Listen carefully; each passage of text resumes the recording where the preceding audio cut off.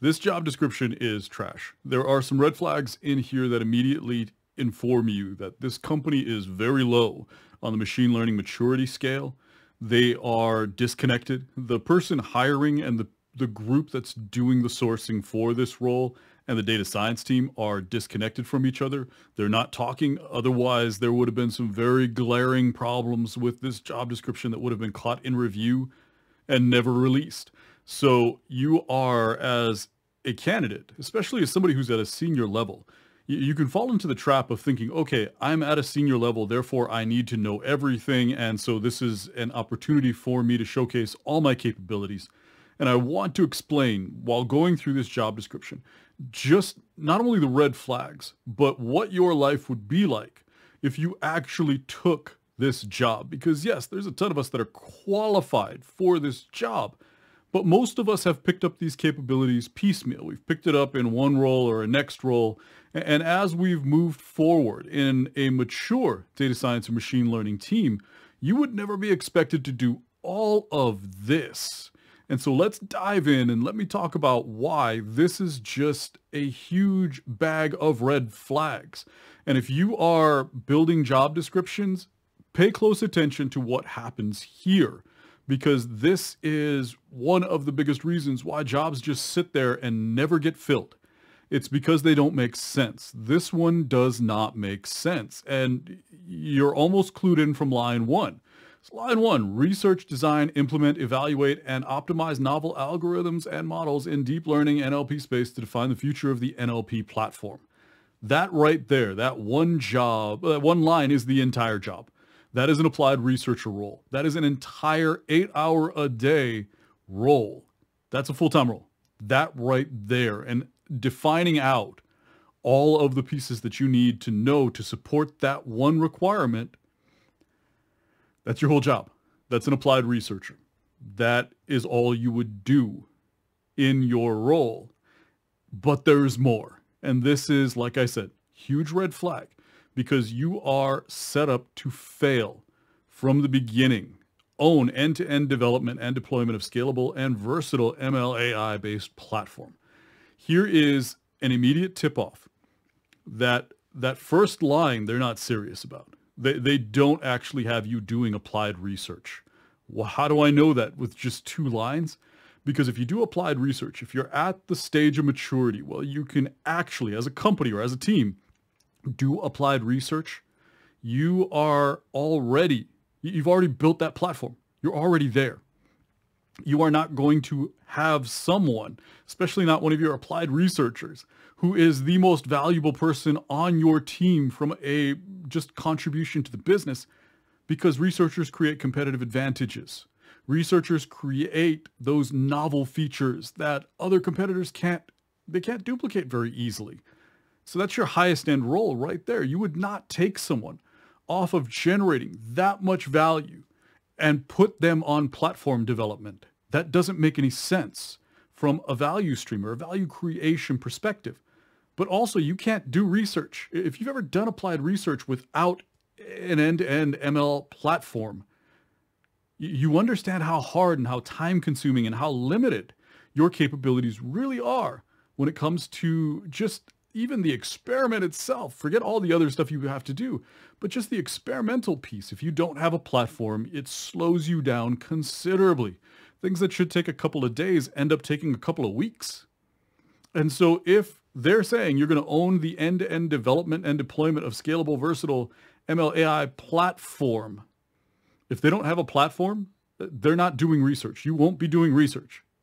They may tell you, hey, you may be expected to produce research, but you know, as a researcher, that platform already has to be in place. It's not something that you're going to build on the fly. You're not, sewing your parachute on the way out of the plane. So that's the big red flag right there, is there aren't the supporting pieces to implement or do AI-based research. Now, you've already been given 2 roles in those first 2 lines, and they're going to throw a third one at you. Develop technology, strategy, and solution stack to enable end-to-end, scalable, efficient, automated processes for large-scale data analysis, model development, model validation, and model implementation. So you are an applied researcher. You are an ML engineer managing that platform. And now you are doing not only more ML engineering, you are also doing ML ops, and at the front end, you're doing data engineering. And you are basically, you are building the stack. So if the stack's not built, if there is no stack in place, how are you supposed to do research? How are you supposed to build out a platform? So you have to architect a stack first before you can do any of this. Do you think they actually understand that? Do you think senior leadership understands you may spend 6 months before you are able to produce anything because you have to architect from zero, from cold iron, everything that you need in order to do your job? That doesn't make any sense. It's ridiculous on its face. And then to ask one person to be able to do all of this, it's obviously a very immature team with a leadership structure that doesn't understand how you do your job or what needs to be put in place. You're set up to fail, and it keeps getting worse. Now you need to partner with product management, business leaders, and various functional groups to identify, guide, advise AI-based application opportunities. So somehow in your spare time, when you're not building out, when you're not doing the architecture, building the platform, doing all of the research necessary to create novel models, then implementing and supporting, when you're not doing all of that, you also need to be doing the strategy and product management support side. You need to be working with stakeholders. You need to be gathering requirements. Really? Does that make sense? Does that make any kind of sense to you? Think about what your day would look like. And there's another one. Keep in tune with industry trends, techniques, tools, so you can steer internal improvement and innovation of machine learning and data science. What? And? Really? And then finally, provide technical and team leadership. Now you are a leader. You are a technical mentor. You are a technical lead. You are a manager. Does that, what would your day look like? And I go back to this point.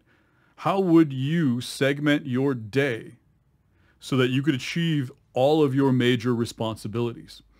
Each one of these responsibilities is an 8-hour-a-day job. So how would you structure your day in order to be successful and to meet the needs that are expected from one person?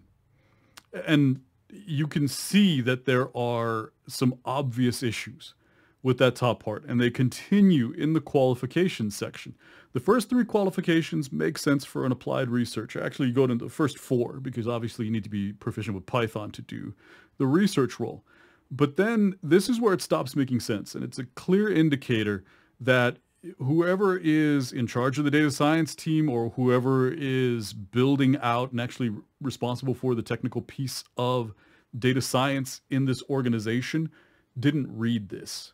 They have no idea that this is the job description that's out there, that's expected to get candidates, that's resulting in the resumes that they're getting. They don't know. They didn't get involved in writing this. And I can tell you immediately why. Because it says, first part makes sense. PyTorch, TensorFlow, Keras, yeah, makes sense. But when it says good knowledge of R, you would not have Python and R. You might in some legacy shops that are doing a consolidation, but you would have picked a direction. You would have said, okay, we are either going Python or R, not both. And so in an immature shop, you could still have both coexisting. In a shop in transition where there's an improvement and consolidation effort so that we're using the same tools and we're all on the same page, and hiring gets a whole lot easier when you have a unified toolkit, you would not have both because they are in many ways redundant. So you wouldn't have both. C# or C#/C++. You see, I even auto-corrected it myself. C#, that's one of those obvious mistakes that as a data scientist you wouldn't make. You would put C-C++. That's what they meant to put in there. C# and C++ are not the same thing. .NET and C, come on. This is something that anyone who has this level of proficiency would never put in a job description. Those don't make sense with a slash separating them. This was not written by a data scientist or someone technically proficient in any way. And now you have C Sharp, Java sitting next to each other. Again, those are redundant. You would pick one or the other. You would not implement both. That doesn't make any sense. JavaScript next to Java. Again, this is, number one, the list is ridiculous. But number two, the way that it's written explains to you, first and foremost, the person who wrote this is not technical. And number two, the fact that these technologies are redundant, the fact that a lot of these programming languages are redundant, that tells me immediately that this team is not mature enough. Again, it's another indicator that I'm dealing with a team that isn't mature enough for this person to be successful in it. This person is going to walk into burnout and a setup to fail. There's no way they can actually deliver what they're asked to in any sort of feasible time frame, any sort of time frame that senior leadership expects. There's just too much front work that you would end up having to do. And you can tell the ground has not been laid for any of that to be done, even if you wanted to be superhuman. And now you're seeing experience in leading data science and development team. No, they're not kidding. They are looking for someone who is also going to be a leader and technical leader. And here's the next, I'm going to go over out of the box thinking, cutting edge research, back to the researcher role. But when you get into Elasticsearch, Docker's, Kubernetes, Databricks, that stuff implies that you are now doing ops and engineering as well. There's no platform in place to handle your research scaling or any of the experiments that you're going to have to run at the scale that you're going to have to run them in order to do cutting edge natural language work. If that framework's not there, or if you're expected to know Kubernetes well enough to manage or create, in many cases, that framework for managing distributed resources and scaling, if that platform's not already there, you can't do that research. You just can't. You can't manage the data sets, the complexity of running training, and the experimental process. You can't, without a platform, you can't. It's going to take a long time for you to build the platform while you're doing research. And you know that. Just at a very basic level, that doesn't make any sense. And then it keeps going. You're going to big data architecture, pipeline creation, Hadoop, streaming, batch. This is too much for one person to do. So I want to go back to my two main points. If you are a data scientist looking for your next role, that big step forward, that big promotion, this is not it. This role will burn you out. You'll be working with a cowgirl team of people who don't understand how to do all the things they claim they're doing, which is a terrible role to step into. Whoever wrote this job description is not connected with the team you'll actually be working with, or the management structure is so non-technical, so naive when it comes to data science and machine learning. They don't understand how to write a job description, or they just don't proofread. Who knows? But this is an indicator of someone who doesn't understand data science writing this job description. This is also indicative of someone who doesn't understand how much work is involved in research and producing actual, the novel models that they're asking you to create.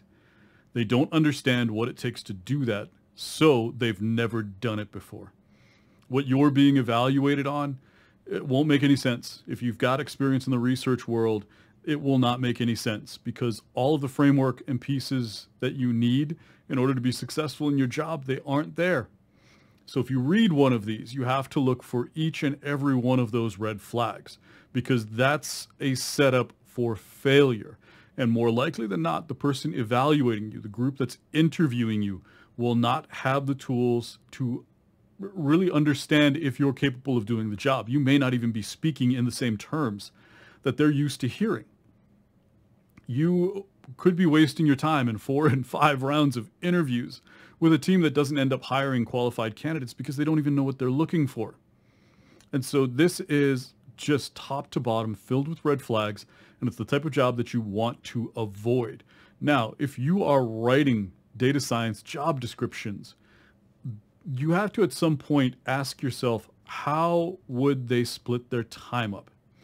And is that in line with the type of delivery cadence that our team expects? You can definitely have non-data scientists hiring and trying to build out that very beginning data science team, but they have to at least have a baseline understanding of how to create job descriptions to be successful in attracting talent. This is the kind of job description that just sits there for sometimes 6 months or longer, because the majority of people who are qualified for this will not apply for something that's this just on its face ridiculous.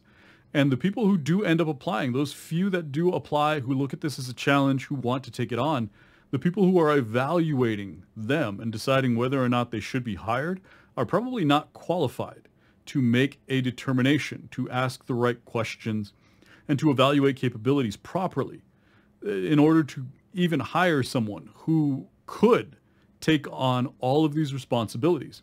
And then finally, when you put this type of job description out there, it's almost immediately a setup for failure, because you have set the expectations internally that one person is going to manage a project end to end, and the core pieces of what are necessary in order to do the thing that creates value for the business just aren't there. So this high-end individual that you're paying quite a bit of money for is going to spend maybe 6 months to a year just building the groundwork and the frameworks and identifying projects and doing all the things necessary in order to get started on their very first project. They'll spend 6 to 12 months just getting to that point where they're ready to start, where everything's in place. By that time, there's expectations for a delivery. More likely than not, senior leadership is expecting something to hit the ground and produce revenue in under a year. And if it takes that long just to build the pipelines, build the platform, create all of the support to do data science, and that takes 6 months to a year, and the expectations are deliveries coming sooner, you're going to have senior leadership immediately questioning what's going on, and this person is not set up to succeed, and projects will not make it. They'll be pressured to put something in production before they are ready to, before there is everything necessary in order to set the project up for success and to achieve the business goals. So they'll be rushed to put something into production. They will. It won't be very good. And so in either case, this is a setup to fail. And you have to understand that. When you are hiring, this is a team in a single job description. And this type of job description needs to be broken up appropriately so that you have any sort of expectation of success, and you want to hire in layers. You don't just hire the one-size-fits-all person. If you need infrastructure put in place, hire those people that are going to build infrastructure first. And then once the groundwork is laid, then you bring in high-end talent. Then you bring in the people that are going to do all of the ambitious components of data science that you're really after doing. So don't do this. Just don't do it.